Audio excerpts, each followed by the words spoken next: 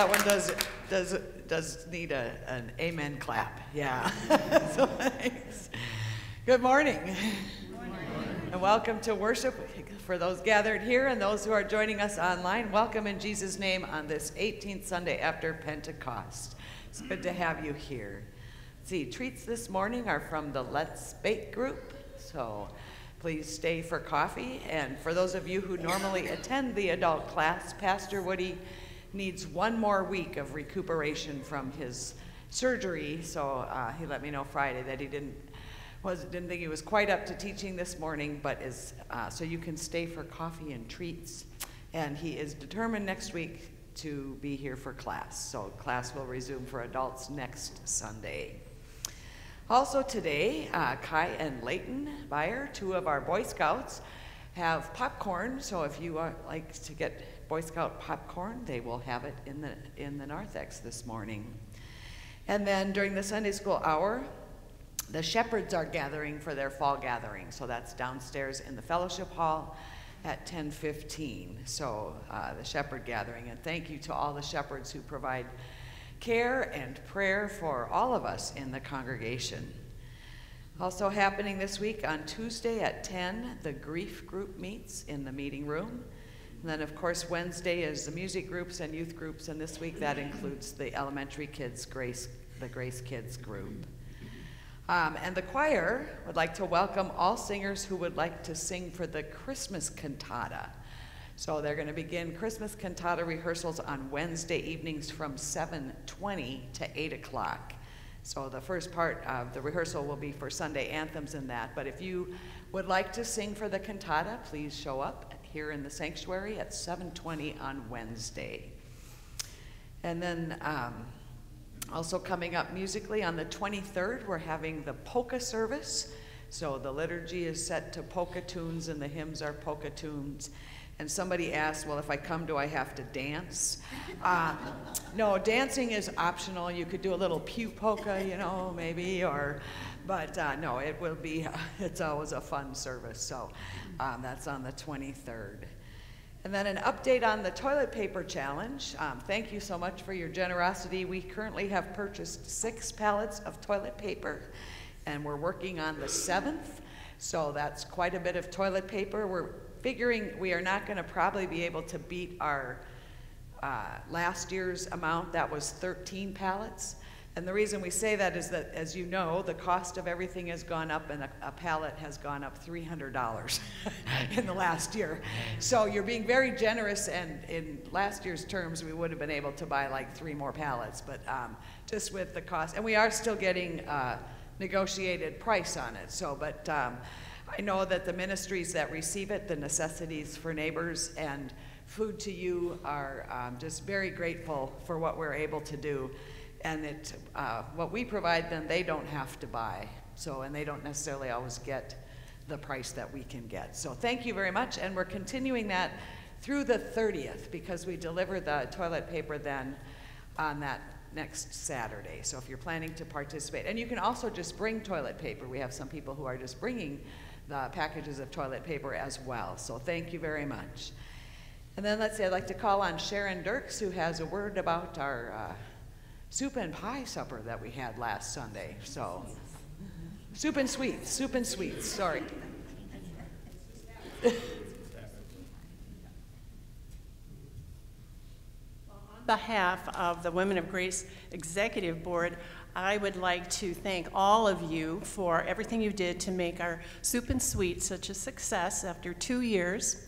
And there were so many people that donated their time, your food, generous free will offerings, so we couldn't have done any more than what we did, and so we're very thankful for that. We were able to raise $2,644.40. That's our profit, and we served around 280 people. That money will go to our HVAC program, our Food to You, our youth, and the Women of Grace. So thank you all again. Now, Pastor Siri, I'd like you to come forward a minute. As behalf of the Women of Grace, we would like to give you a gift card. And I was going to write something, and then I found a card that said everything I think we want to say. So it's called For a Special Pastor. You are a blessing to our congregation and to this community. Your insights from God's word encourage us and strengthen us. Your heart of compassion brings comfort and hope. You do make a difference. So thank you for reflecting the heart of our Savior in so many thoughtful ways.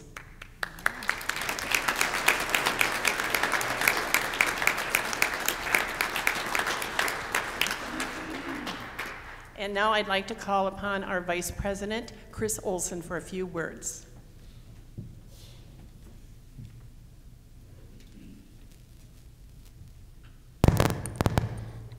Pastor Siri, you might as well come back up here.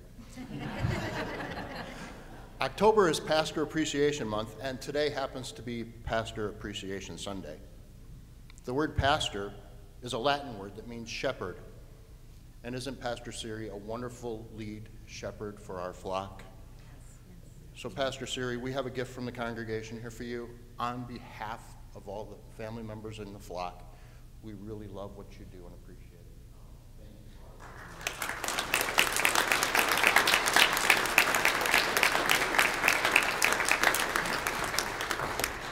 I was going to say, Chris, you weren't on my list of announcements, but no. No.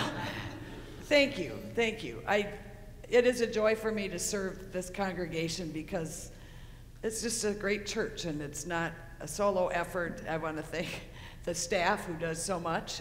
They do so much, and all of you who volunteer. I mean, this is a ministry of the whole congregation, and it is my honor and my privilege to be the pastor of this congregation because it's just, you do church very, very well. I think you do church well, and it's a joy and a privilege. So thank you so very much. Thank you.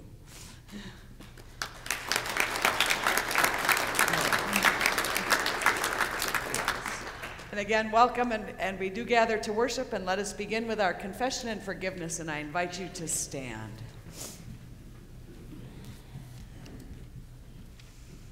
We bring our worship as we live our lives. In the name of the Father, and of the Son, and of the Holy Spirit. Amen. God of all mercy and consolation, come to the help of your people, turning us from our sin to live for you alone. Give us the power of your Holy Spirit, that we may confess our sin, receive your forgiveness, and grow into the fullness of Jesus Christ, our Savior and Lord. Amen. Let us confess our sin in the presence of God and of one another. Most merciful God, we confess that we are captive to sin and cannot free ourselves. We have sinned against you in thought, word, and deed, by what we have done and by what we have left undone. We have not loved you with our whole heart. We have not loved our neighbors as ourselves. For the sake of your Son, Jesus Christ, have mercy on us. Forgive us, renew us, and lead us, so that we may delight in your will and walk in your ways, to the glory of your holy name. Amen. In the mercy of Almighty God, Jesus Christ was given to die for us, and for his sake, God forgives us all our sins. As a called and ordained minister of the Church of Christ, and by his authority, I therefore declare to you the entire forgiveness of all your sin, in the name of the Father, and of the Son, and of the Holy Spirit. Amen. And we join in singing, Praise My Soul, the King of Heaven.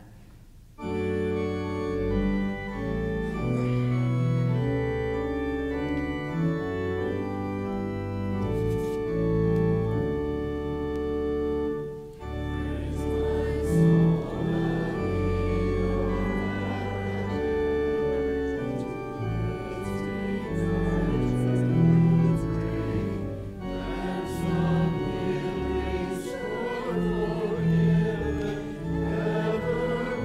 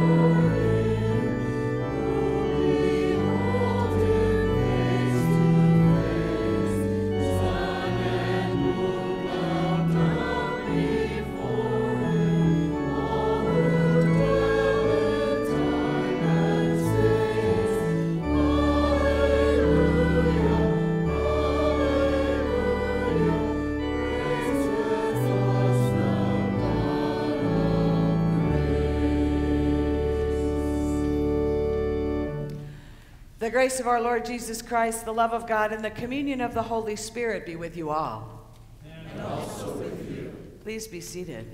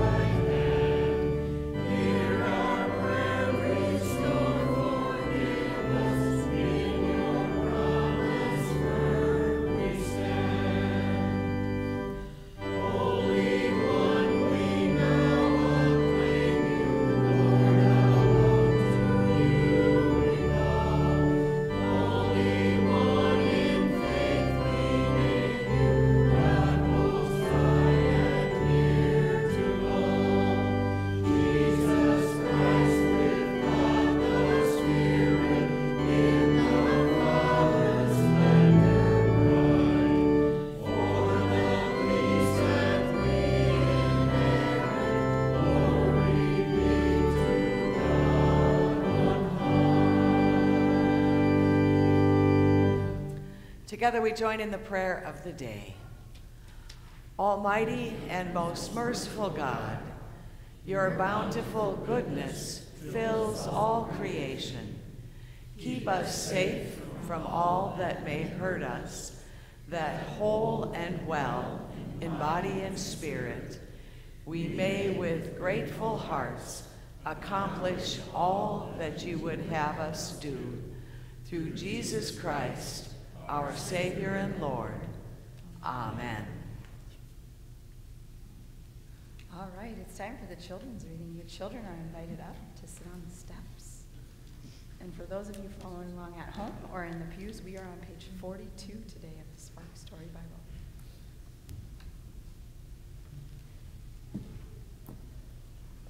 Page 42, guys.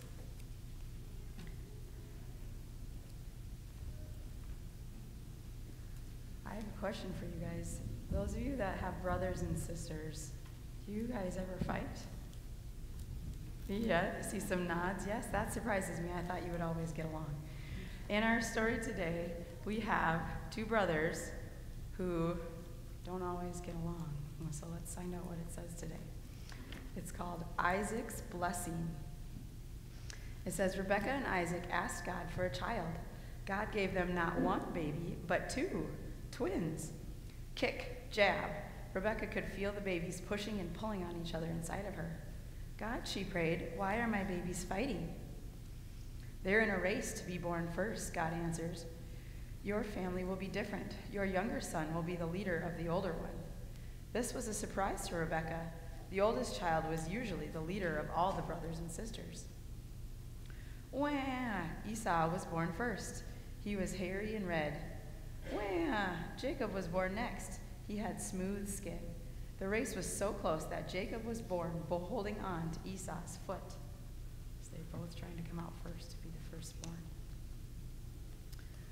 Before long, the twins grew into men.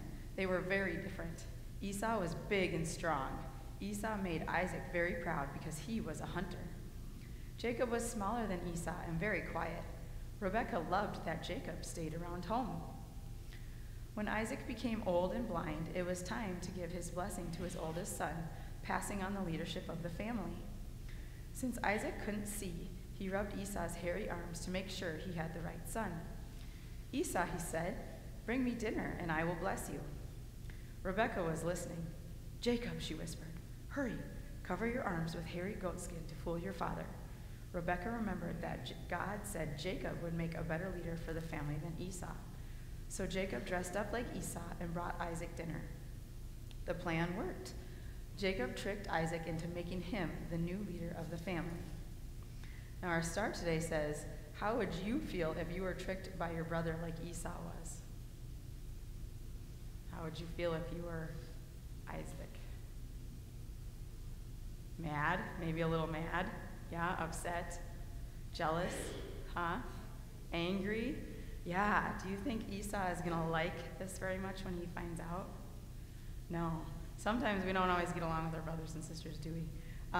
So this is kind of a tricky story because Rebekah and Jacob tricked Isaac. Is it a good thing to trick people? No, it's not. But God said that Jacob would make a better leader, right? So this is kind of a tricky, kind of a hard story to understand. But even though they didn't get along in this story, you guys don't get along with your brothers and sisters too sometimes, right? Yeah, but we got to try to get along with our brothers and sisters anyway, right? All right, thanks for coming up today, guys. Have a great week.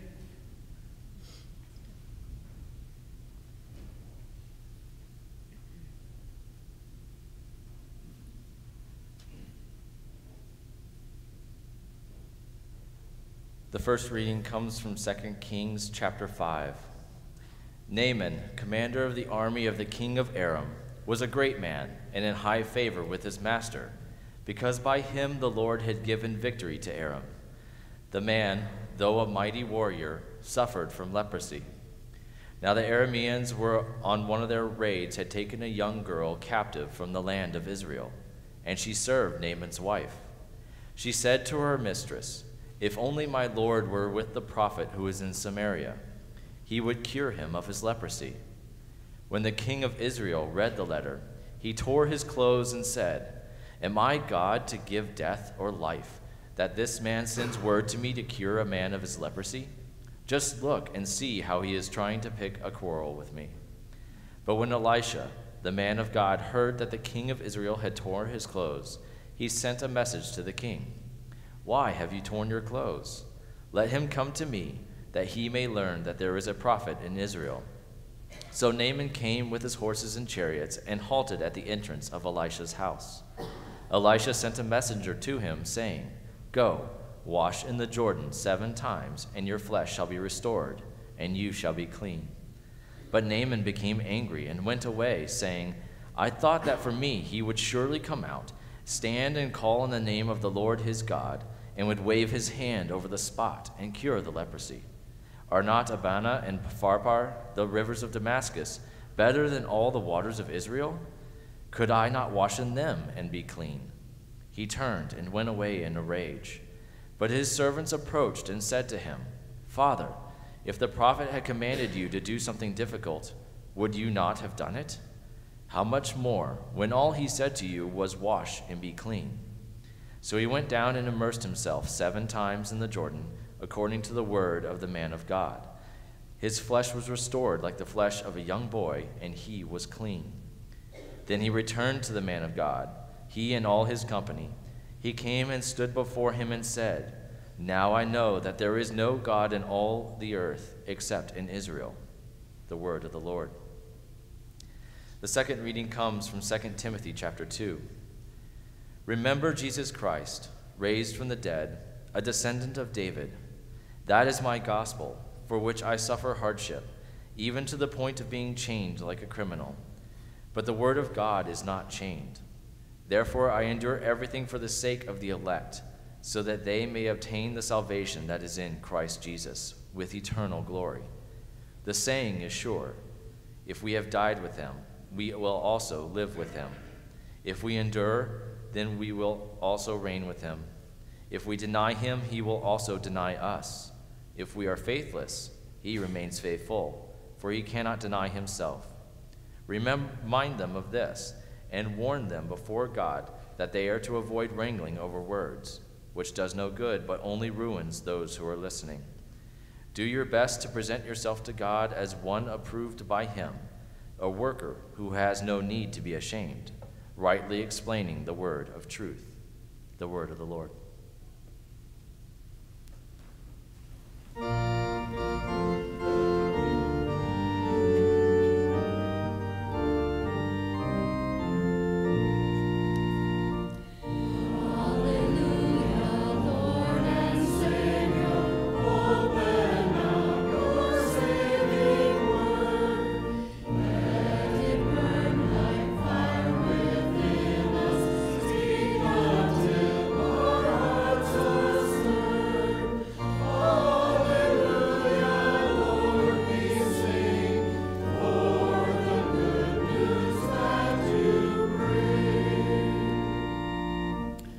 The Holy Gospel according to Luke, the 17th chapter.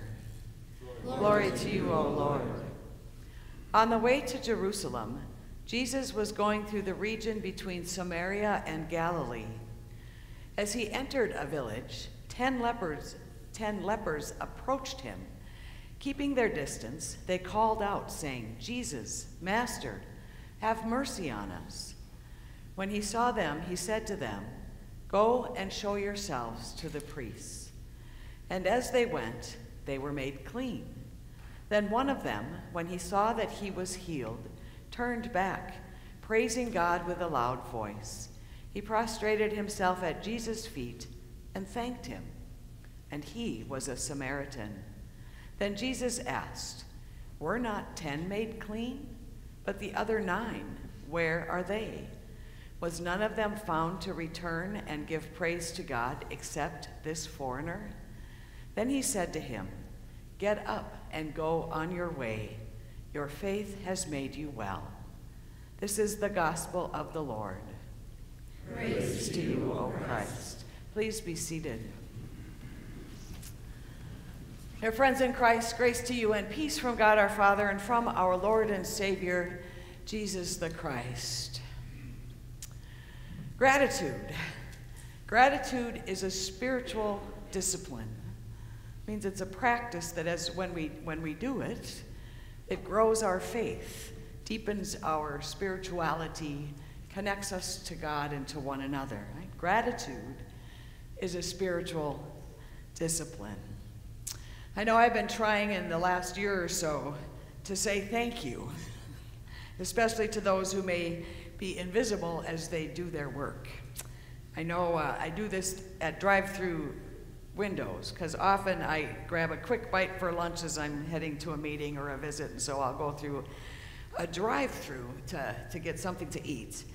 And it's real easy, especially after you talk to this disembodied voice, right? You just hear a voice, "What would you like today?" And you order, and you know, that to not really pay attention to the actual person who takes my money or hands me my food. And so I've been intentionally trying to look them in the eye and say thank you, even in the rush of a drive-through, and even as they're trying to get everybody through really fast, just to be intentional about that. And I don't know if it makes a difference for the drive-through workers, but I know that saying thank you has really made me more aware of the gift of food that I am getting and how people provide that for me. It changes me.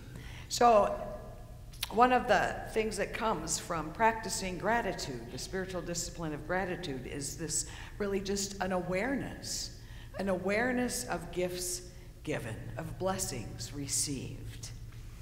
And that awareness, that sense of a gift and blessing coming from outside myself, really does make you realize that we really have nothing, but that we need one another, and especially we need God for everything we have. And when we say thank you, we are acknowledging that what we receive is a gift and a blessing. Someone has done something for us, even if it's their job. They've done something for us. And our giving thanks for that action makes us aware of the kindness received. And this awareness really keeps us from falling into an attitude of entitlement, which is really a turning inward, a placing ourselves at the center. And when that happens, we do not see what we have as a gift. And we can kind of make people into things, right? As we heard a couple weeks ago in that story of Lazarus and the rich man, the rich man always saw Lazarus as kind of like a thing who was supposed to do what he wanted. Or we see that even with Naaman in our Old Testament story. He thinks, well, I'm this great warrior. I'm a leader. I have wealth. I have riches. I have the king's ear. Shouldn't this guy do something for me? He comes to see the prophet, and the prophet doesn't even come out to talk to him. He sends just a mere messenger out there and says, just go get into the Jordan 7 times. And he's kind of like, what? Don't I deserve more? Don't I deserve at least to meet this guy and have him, wave his hands and do something dramatic for me? Right? He's gotten turned inward. He's not practicing gratitude until somebody his servants sort of, whoop him upside the face and say, think about it. You're receiving a gift, right? Just do what he says, right? But we can fall into that to sort of like put ourselves in the center. But when we practice gratitude, it makes us look at those around us, those who are doing things for us. And that really we don't deserve or earn anything. And it keeps us focused really on the giver. And especially as we practice gratitude, it focuses on the great giver, who is God himself. But also when we practice the spiritual discipline of gratitude, it magnifies the joy of a gift or an experience. Like David Lose, who was a seminary professor, now he's back in a parish, he's a parish pastor, he talks about this. He says, think about it. He wrote this week something I read. He said, an event or a gift is made better when we thank another for their company, for what they have done, or for sharing. Right? If you're sitting around enjoying time with your family, even if it's nothing formal, and you just all of a sudden realize you really appreciate having them there, and if you say, thank you, I am enjoying this time we're spending together, that does something. It magnifies that experience, right? It brings you closer together as you realize how important you are to one another. It really brings a greater gift. And in today's reading, we see that. The Samaritan leper receives not only a cure, but wellness, wholeness, right? As he comes back to say thank you to Jesus. Right? He says, go on your way, your faith has made you well or whole. It's the word that's also connected to salvation in the Greek, right? There's something greater that happens for him. Jesus didn't take away the cure from the other 9. They were cured. They received a healing. But this man discovered sort of a magnification of his healing. He had this wholeness, this wellness that was even more. So that came as he gave thanks. And it connected him to Jesus in even a greater way than just being this healer. He realized he was the Savior, right? The one who made him completely whole, not just cured. Your faith has made you well. And what this leper received was a pure gift. Now, it was a gift because before this, with leprosy, he was isolated, he was ill, living under a death sentence. But somehow, he knew who Jesus was and that Jesus could cure him. And Jesus Jesus comes to do just that. We see Jesus here as the giver of wholeness, the giver of life. Jesus came into this borderland, right? He crossed a border as he's traveling. And Jesus crossed a boundary to draw near to this place where the lepers lived. And Jesus crosses lines to give us what we need. You know, Jesus gives a great gift. And when we think about it and give thanks for it, that gift becomes magnified. You know, he crossed the border between life and death. Right? He went to the place of death, but then he crossed the border from death to resurrection, and brought life. And he crossed that border because of grace, right? Grace, which is a gift given, not earned.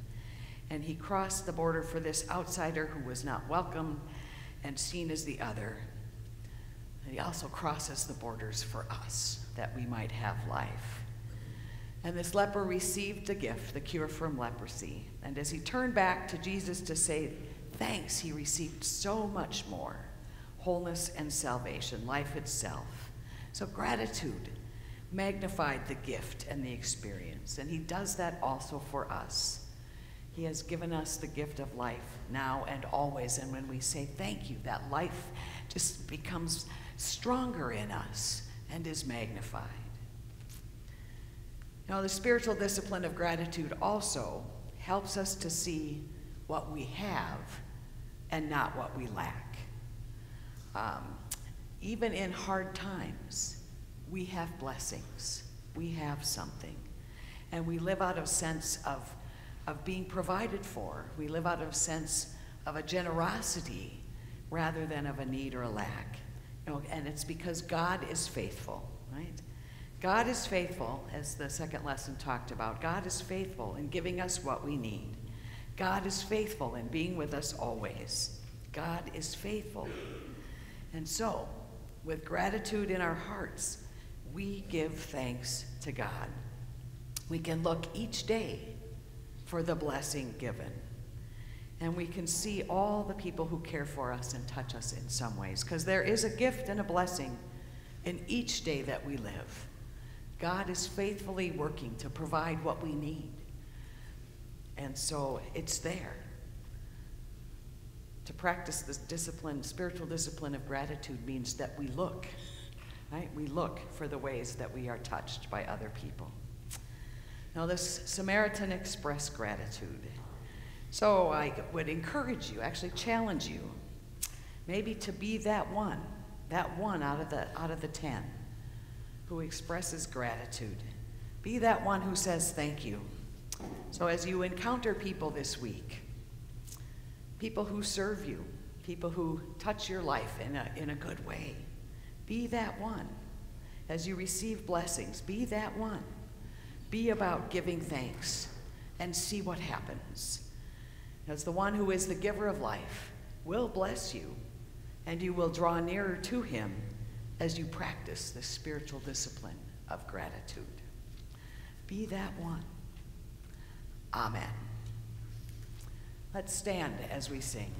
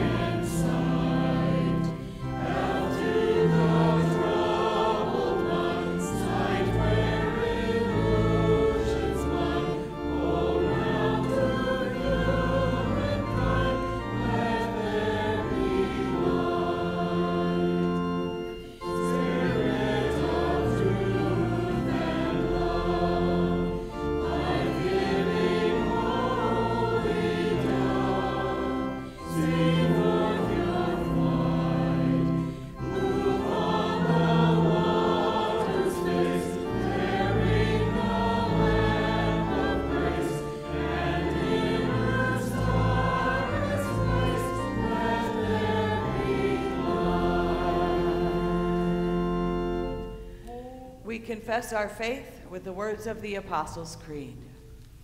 I believe in God, the Father Almighty, creator of heaven and earth. I believe in Jesus Christ, his only Son, our Lord. He was conceived by the power of the Holy Spirit and born of the Virgin Mary. He suffered under Pontius Pilate, was crucified, died, and was buried. He descended into hell.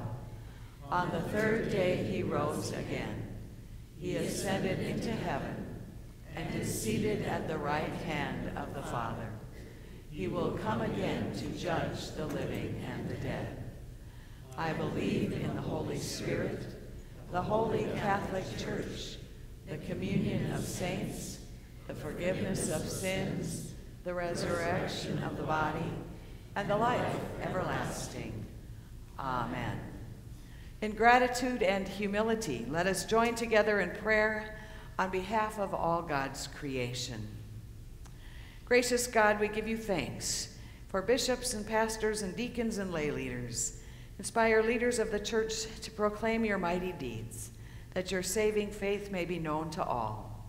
Empower all your people to be witnesses of grace. Hear us, O God. Your mercy is great. Majestic God, we give you thanks for land and water, seed time and harvest. Break down the boundaries we construct between ourselves and the rest of your creation. Bring renewal and restoration to places affected by pollution and deforestation. And continue, O God, to sustain all those who have been affected by disasters.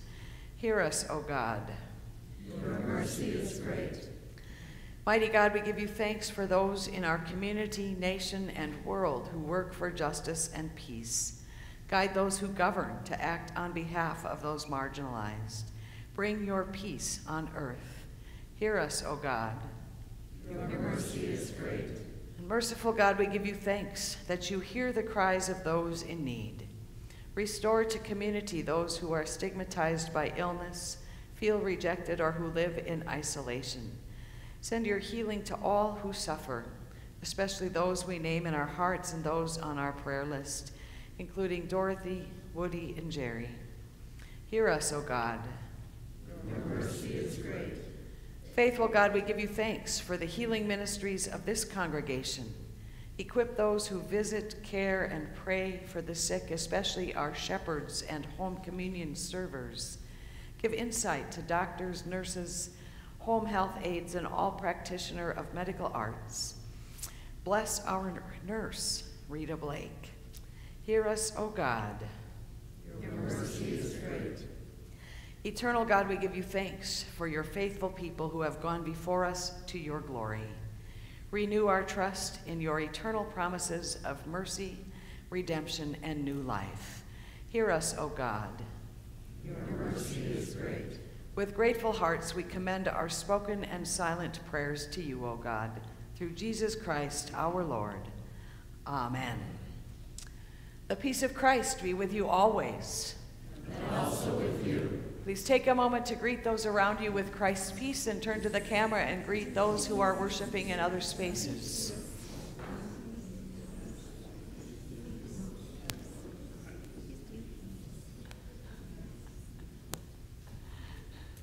And then you may be seated. I do want to thank you for all your tithes and offerings. Through them, we are doing Christ's work through our hands. If you brought an offering with you today, you can leave it in the offering plate that's on the table just outside the center doors. And as we sing our offering song, if there are kids who have noisy offering, I think the can is there. Yes, I remembered. Couldn't think of, as we sing, they can bring it up to the can, their noisy offering, if they have it. So let us sing our offering song. Let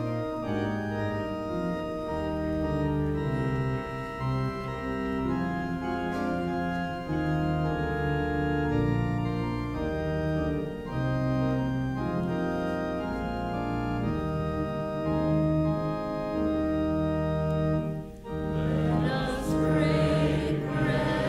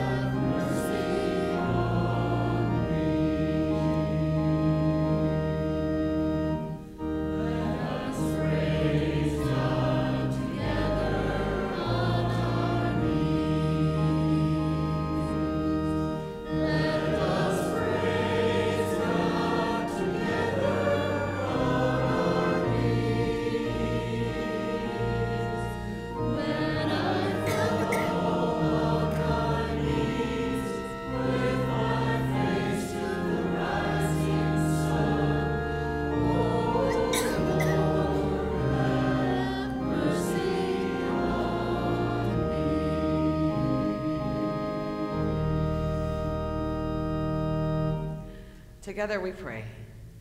Holy God, gracious and merciful, you bring forth fruit from the earth and nourish your whole creation.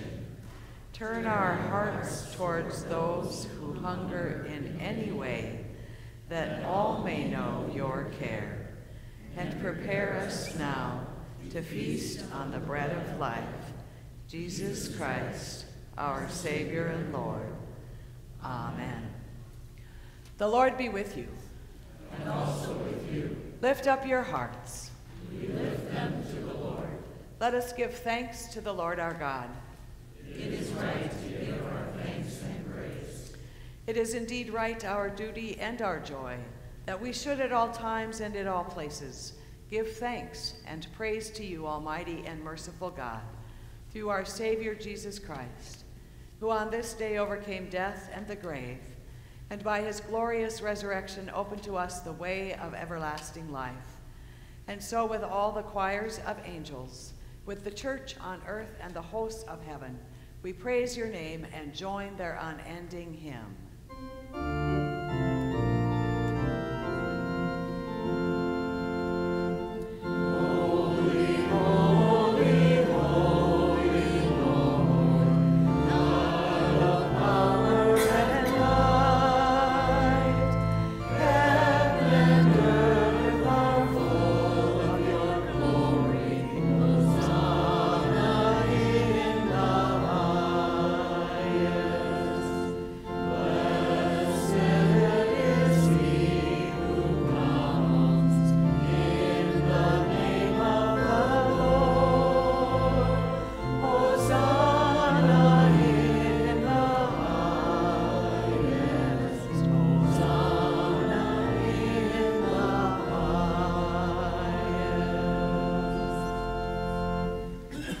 In the night in which he was betrayed, our Lord Jesus took bread. He gave thanks, he broke it, and he gave it to his disciples, saying, "Take and eat.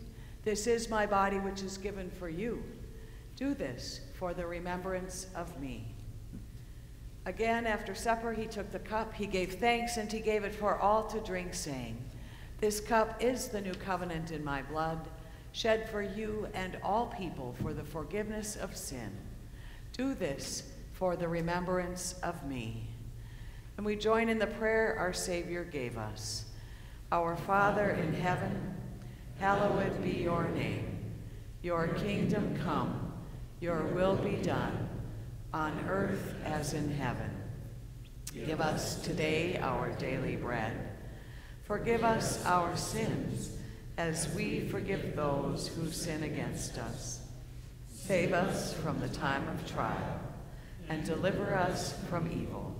For the kingdom, the power, and the glory are yours, now and forever. Amen. All is ready, and all are invited to the table of the Lord. The servers are ready, and the ushers will direct you forward to receive.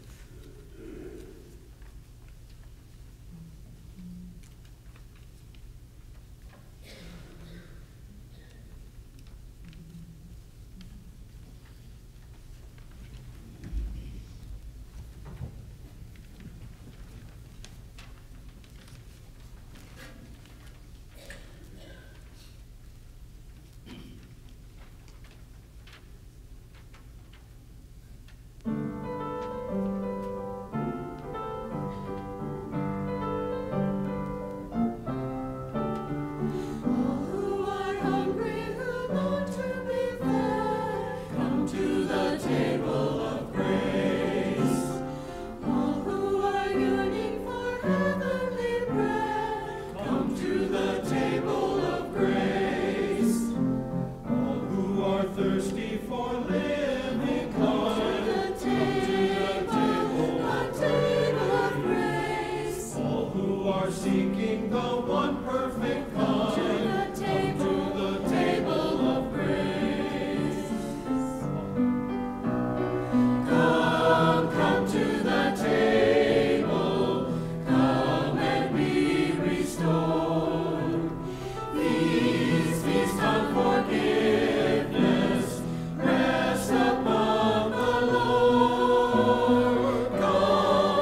to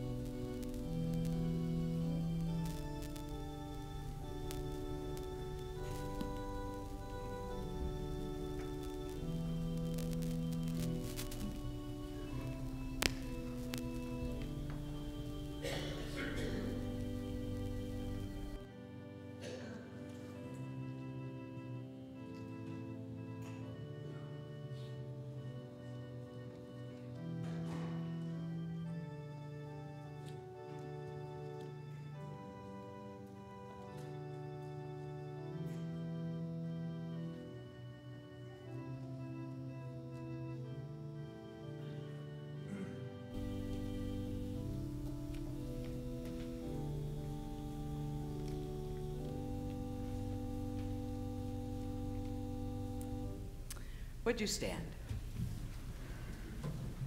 The body and blood of our Lord Jesus Christ strengthen you and keep you in his grace unto life everlasting. Amen. Together we pray. We give you thanks, Almighty God, that you have refreshed us through the healing power of this gift of life. In your mercy, strengthen us through this gift, in faith toward you, and in fervent love toward one another. For the sake of Jesus Christ, our Lord. Amen. The Lord bless you and keep you. The Lord make his face shine on you and be gracious to you. The Lord look upon you with favor and give you peace. In the name of the Father, and of the Son, and of the Holy Spirit. Amen. Go in peace, serve the Lord. Thanks be to God.